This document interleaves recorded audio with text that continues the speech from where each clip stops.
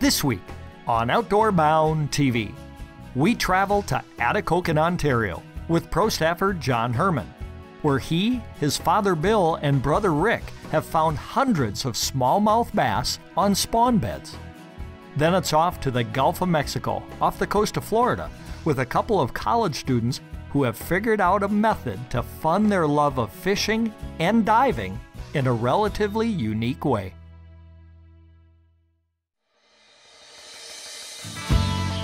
Take a look at this muskie. Here we go. Got him. We have found the bluefish. I have 2 bass on. Such a thick fish. That was awesome. I love it. Outdoor Bound TV is brought to you by Mission by Matthews and Vortex Optics. Hi everyone, welcome to Outdoor Bound TV. I'm Kurt Walbeck. On this week's show, we probably can't go to 2 locations that are more drastically different than each other. We're going to be 60 miles out in the Gulf of Mexico, off the coast of Florida, looking for amberjack, cobia, and grouper. But first we head to Northwest Ontario with Prostaffer John Herrmann, his dad Bill, and his brother Rick. We're going to be looking for smallmouth bass on spawn beds.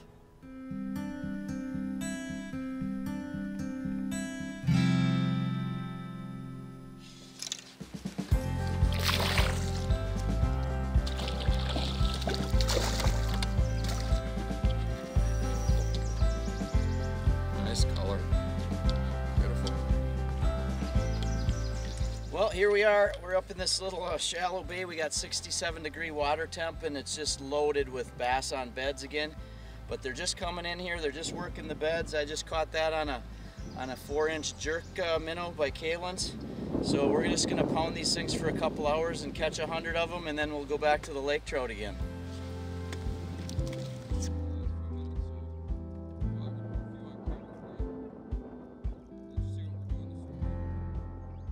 And another one of these scrappy little guys. We're hoping scrappy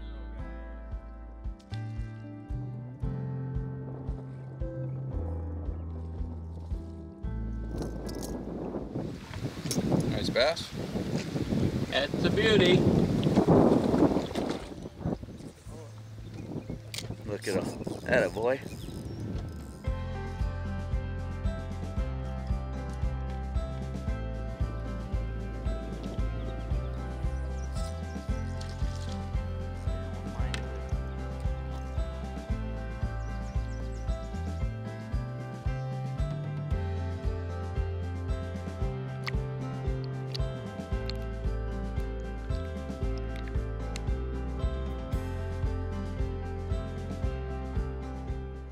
To use something that you can see, so I'm just using this white and I don't know, fleck 4-inch Kalen's jerk, and you drop it on the bed, wait for the bass to pick it up and move it off, set the hook, get them back in the water as fast as possible. They go right back to the bed.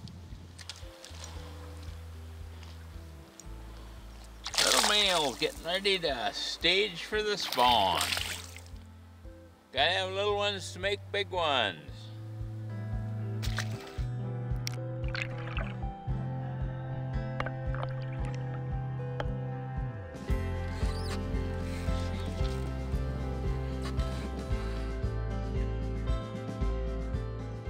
Oh, he's a lot nicer.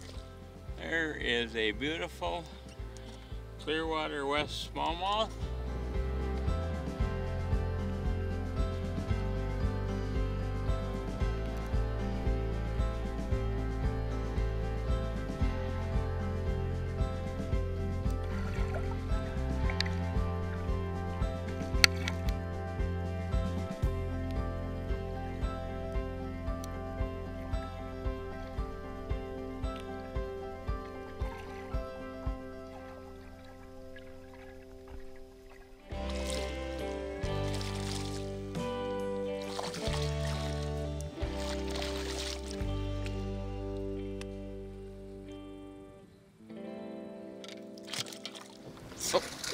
There's one. Number 100. Get him in. Oh, he's a small one. It's time for lunch. Anyway, Rick, he has the pleasure of catching number 100, and it's now lunchtime. Little one for the last one. Hey everybody, well, it's the last day up here in Atikokan, Ontario with my dad and my brother.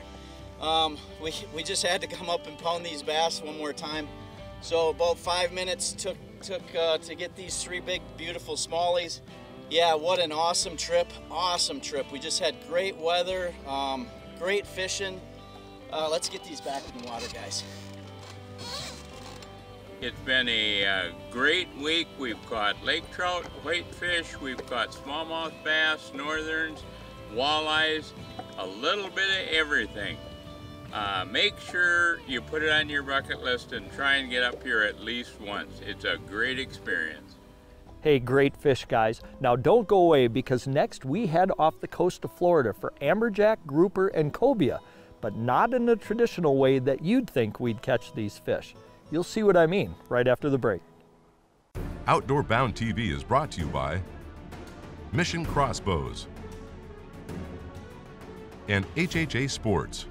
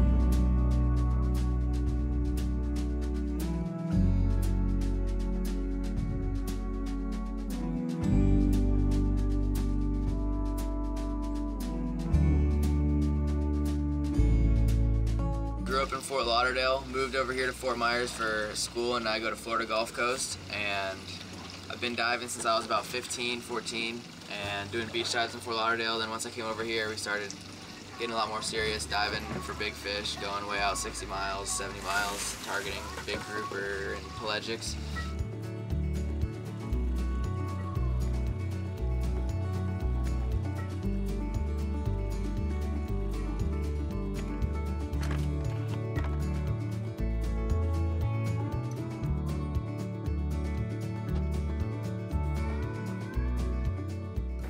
Hopefully go down there. Howard had a big black grouper in the head. Maybe 2 or 3. Maybe a big cubera. Maybe 10 AJs. Maybe nothing. Might get down there and it'll be like night. Might get down there and there'll be 10 bull sharks.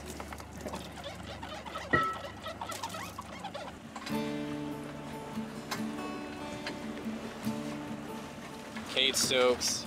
I'm from Okeechobee, grew up there on my family's cattle ranch, and I moved here to Fort Myers in 2013.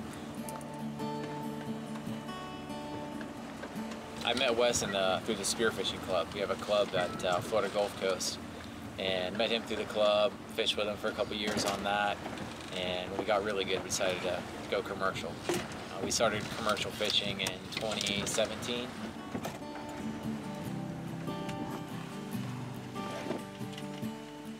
Grew up in Fort Lauderdale, so it's pretty easy to learn how to dive there. You can just swim off the beach, and the water's clear most days, so it's pretty easy. You can just swim right out, go out to 20 feet, catch lobsters, shoot hogfish, and get the occasional grouper, but you don't get the big fish like you do over here in the Gulf over there, because you're running a lot further and there's a lot less pressure on them, so you get a chance at much bigger fish over here.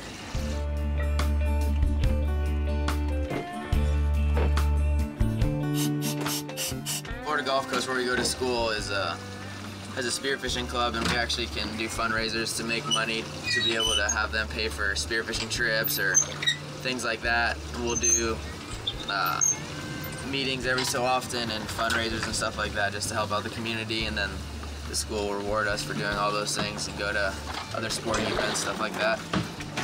10 minutes, you said? Yeah, it'll be about 10 or 15, maybe 20 if you stay that long. Ready?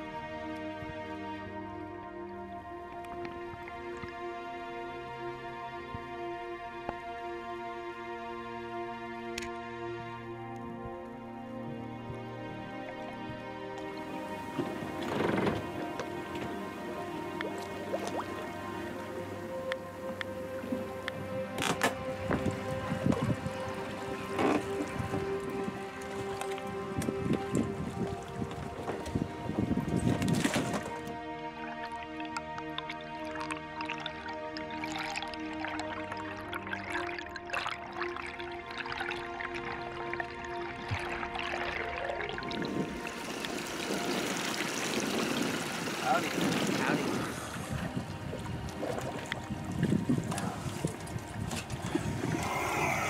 There's some Too shabby. There's some snapper.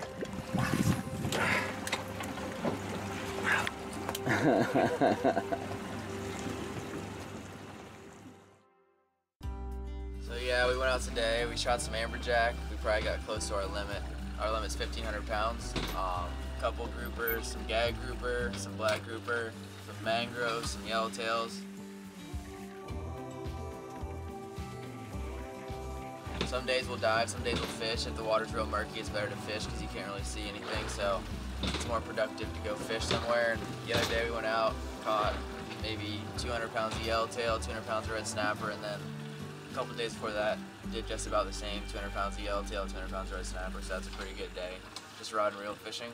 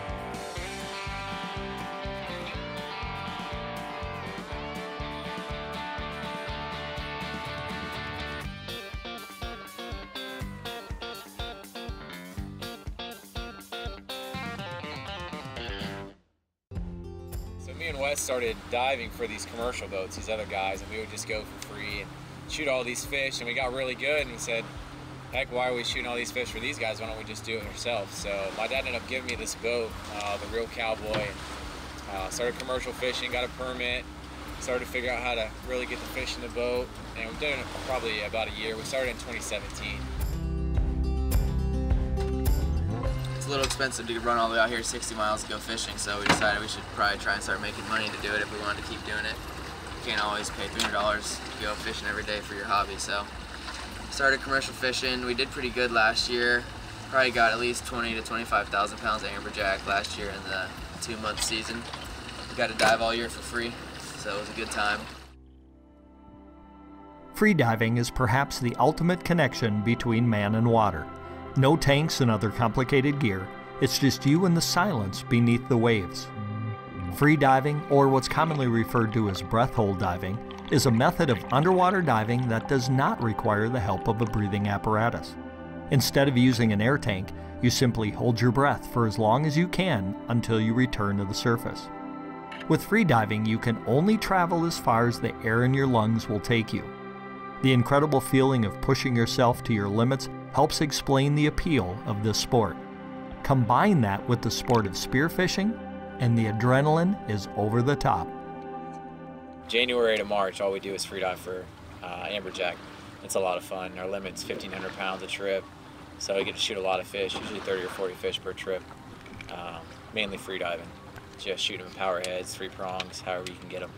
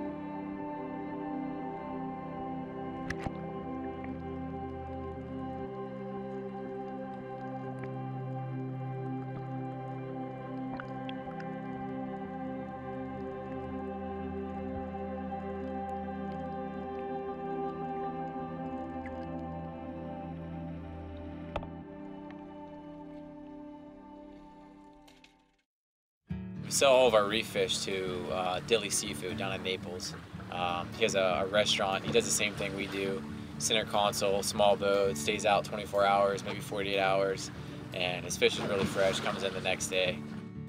These snapper we shot, the snapper and grouper, I mean, they'll probably be on somebody's plate by tomorrow afternoon. He's got a restaurant, it's called 360 Market, but pretty sweet deal, and he's got a cool chef, does a lot of cool stuff, whole fry, ceviche, I mean, you name it. Does a lot of neat stuff for the fish because it's so fresh, it tastes really good.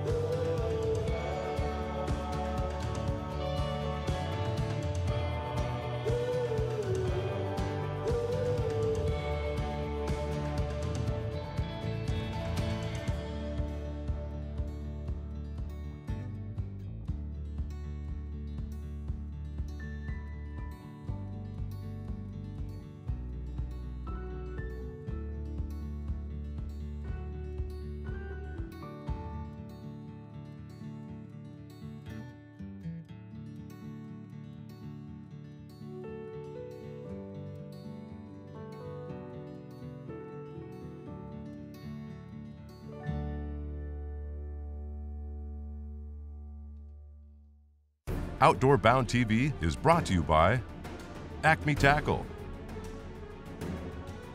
and Mountain Dew. Hey everyone, we're celebrating 10 seasons on the air here at Outdoor Bound TV, and next week, well, we're going to take a look back at some of the highs and some of the lows of some of the great places we've traveled to and some of the tremendous people we've met along the way. So make sure to join us next week when we'll bring you more great hunting and fishing action from around the U.S., around Canada, and around the world, right here on Outdoor Bound TV. Outdoor Bound TV is brought to you by Markham Technologies and Rapala.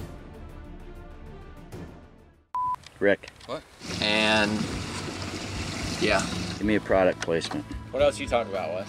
Suffix, 10 to pone, clear, monofilament line, Fluorocarbon. fluorocarbon line, What else should I talk about? fluorocarbon line. Well, guys, so it's pretty cool.